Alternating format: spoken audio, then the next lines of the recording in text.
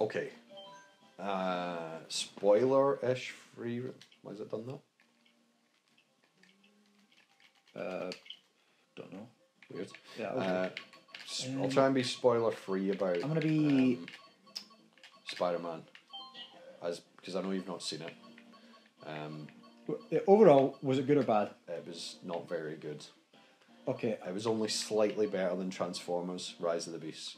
It was a 5 out of 10, which is an abysmal step down given how good. The first one was One smelly.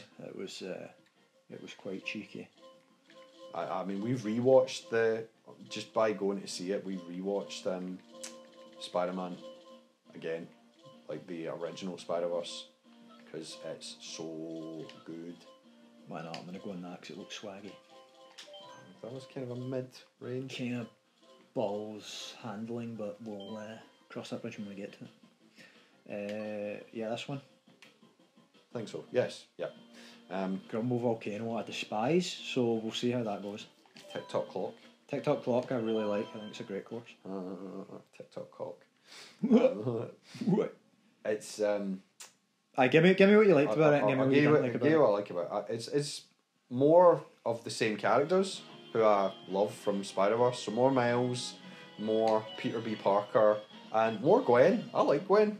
It's like without the controversy surrounding her.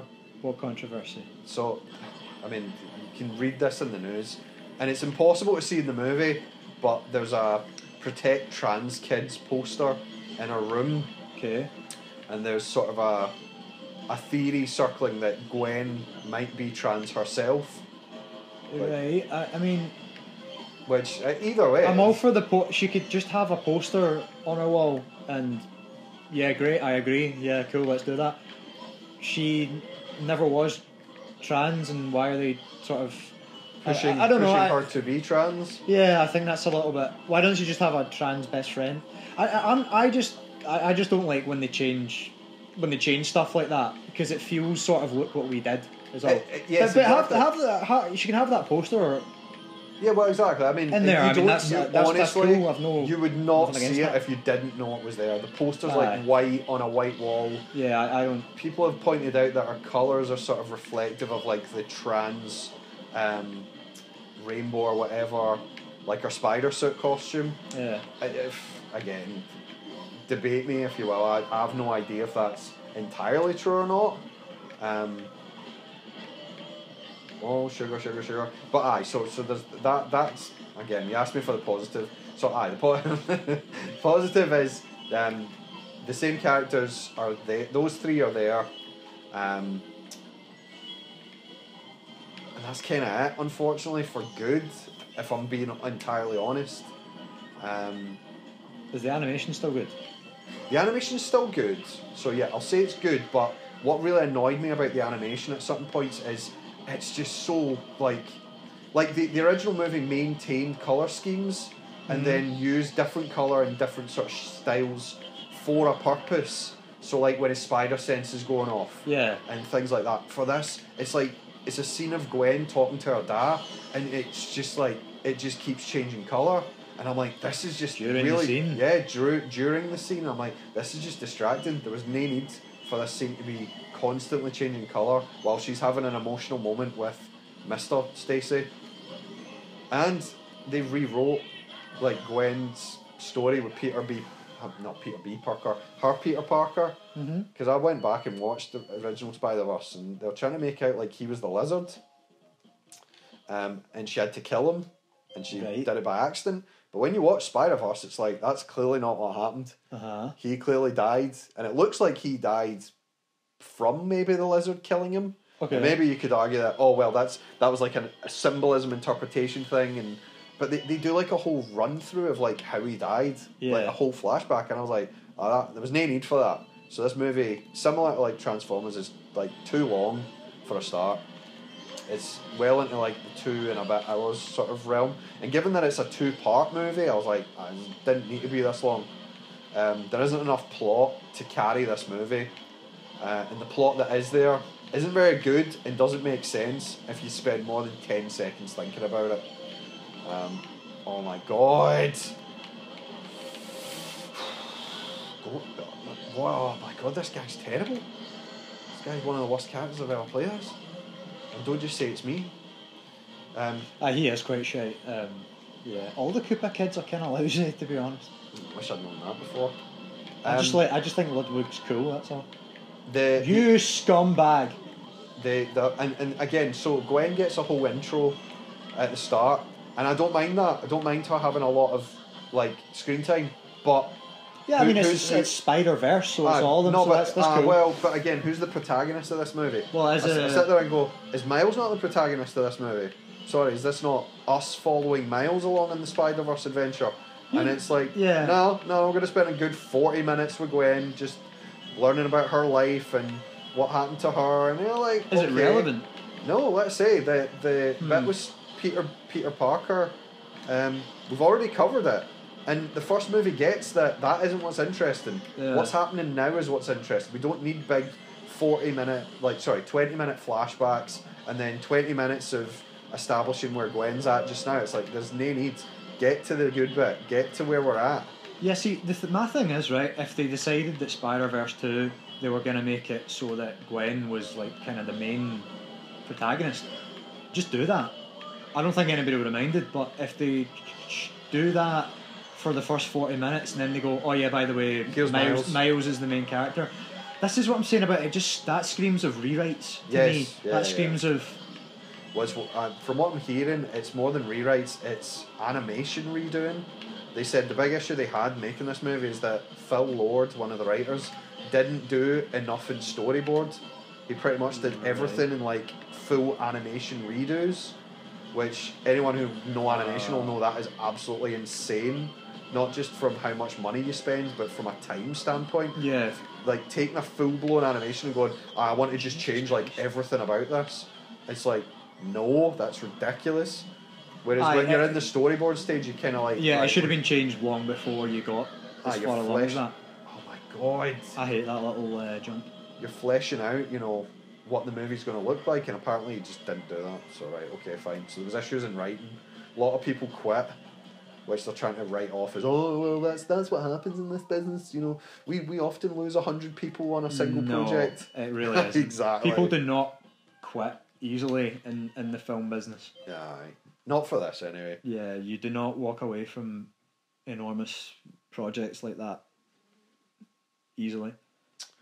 You do it when you're being mistreated, or if the project's a shit show, or what have you. Well, they've apparently delayed part 2 till, I don't know, 2027 or something mental. But it's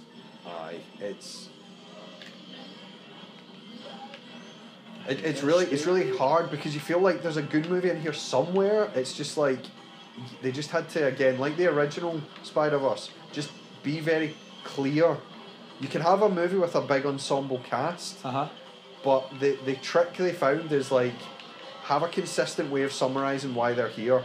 Right, their backstory isn't what's important. What's fun is seeing them all interact with each other. Yeah. Right, we want to see more of that. That's on my balls. And again, that should have just been continued in Spiderverse. It's like, okay, we've got Miguel O'Hara now. That's cool. Who's that? What's interesting about him? Oh, he's Spider-Man from the future. Oh yeah, the ginger guy. Don't think he's ginger. Is he not? It's 2099. 2099. No, he's not ginger in this. He's ginger. He's oh my god. He's Oscar Isaac, I want to say, who in many ways could make his own multiverse because he's been in all these different movies. I'm really beginning to like him. I didn't like him as Poe Dameron in Star Wars. I liked him fine, but he never, he never got to do anything really. Yeah. Well, actually, didn't he blow up the not Death Star? Yeah, he blows up the not Death Star, which has no sort of significance because it's not Luke doing it. Well, it has no significance because it didn't have the same setup. Yeah. It just seems weak in my opinion. Like, it's there and then they just get rid of it. Whereas the Death Star seemed scary. Yeah. And you can say, like, oh, well, it got taken out in its first appearance. Yeah, but I mean, that was the first movie, full stop. They didn't know if they were doing sequels. They knew they were doing a trilogy here and they were like, nah, we'll just blow it straight up and let's just not plan anything. Yep, exactly. But, so Miguel O'Hara is the he's a character in it. I won't say what character he is in particular, but I don't get his motivation at all. And again, it's because the narrative is an absolute mess. And it's hampered possibly. I haven't seen all the versions, but it's hampered by the fact that there are multiple versions in cinema. How do you mean? They've released different versions of the movie. So you'll start noticing little scenes that weren't in other versions of the movie, and they've done that because it fits into this multiverse concept, and you're like, but it's not multiverse. This is the big movie's deal, is that it's Spiderverse. This is what differentiates it from you horse. From like other movies is the Spiderverse. And they have this thing, and it's not really spoiling anything, they have this thing called Canon events that just does my tits in. Right. You'll see all the memes cutting about, and you'll start to get the memes when you find out what a Canon event is, but I fucking hate Canon events. So it ruins the Spider-Verse concept and just shouldn't have been introduced. What does it mean? Stuff that has to happen. Right. Basically. So stuff that is canon. Yes. But this isn't like time travel. This is universes existing at the same time. Mm-hmm. So the idea that you're breaking the timeline by people coming from a different universe on stuff needs to happen because it's a canon event. It's becoming a meme right now where people are using it to talk about like that Titanic sub. You know, like anything associated with the Titanic has to basically sink in the ocean, and it's just cuts to like Spiderverse going, that's a canon event. You know, like Peter Parker saves Gwen Stacy in like the original Spider-Man movie, but Miguel O'Hara comes, snaps her neck and goes, nah, canon event. That's the idea the movie's kind of pushing, and the canon event. Kind of like the things that are inevitable in the Flash a lot. Yes, really. Yeah, but it's apparently it should happen to all Spider-Men, and let's say it doesn't work, and it doesn't work for a number of reasons, and it really hurts the story. You know, it would have been easier to just really simplify the story in terms of why people are going where they're going. So why does Miles go where he goes? What is Miguel's deal? What is Miguel's... Oh my God, what's Miguel's plan in all this? Who's the bad guy? I'm not a fan of blooming alternate versions of the same characters. I despise that. Especially in this movie. We don't need that. We've got a villain, we've got an antagonist. But then we've got another guy who wants to be the antagonist too. And then we've also got different universe version of the same character who's another antagonist. So that's what I'm saying, this movie's a mess. It's like, it doesn't know who's doing what. Mm-hmm. And maybe it'll pull it all together in the second part, but I doubt it. The reason the first Spider-Verse is so good is because it's like so concise. It's like, what is Peter B. Parker's job? It's like, he's meant to be the mentor, but he's terrible. It's like, he is terrible. That's his whole deal. That's why that relationship between him and Miles works. And it's like, what is Gwen? She's like the love interest, but because you're building on further movies, it's like a first base kind of thing, you know? Agrees to be friends. So it's emotional development for her. She didn't want to have friends. Yeah. Who's the only people she could be friends with? Spider-Man. That's cool. Yeah. That's a cool concept. And then you've got the other guys. You know, you had like Spider-Man Noir. He had his arc. He wants to figure out the Rubik's Cube and whatever else. And the rest are basically just comic relief and cool alternate versions. Yeah. And the new Spider-Verse, you've got that. You've got like you'll see in the trailer. You have like a dinosaur Spider-Man, a cat Spider-Man. All these different versions of Spider-Man running out. But none of them really add anything. Mm-hmm. And let's say this part as well, because there's different versions of the same movie out in cinemas, without watching them all, there's apparently different things that mean different things that affect the story. And I'm like, it felt like there was bits missing from my story. So I feel like the version I watched was a narrative mess. But maybe the right version's out there, but I'm like, that shouldn't have happened. Shouldn't be a version out here that makes no sense. That's an interesting idea, but you'd need to really If you watch a film, the film you're watching should make sense. I don't think all the different versions will make more sense. I think it's more just like little scenes play out differently, is what I've read. So it's things like a certain character is like, you know, got a guy in a headlock and he goes, "Look at my rippling biceps," and like in the other scene, like in the other version, he'll be like, "Chokehold." Yeah. It's like little differences apparently like that, but there is one scene that apparently is omitted. That I was like, that might help a wee bit. And again, I'm spoiler avoiding to an extent. But hopefully those of you who have seen it will kind of get which scenes I sort of mean.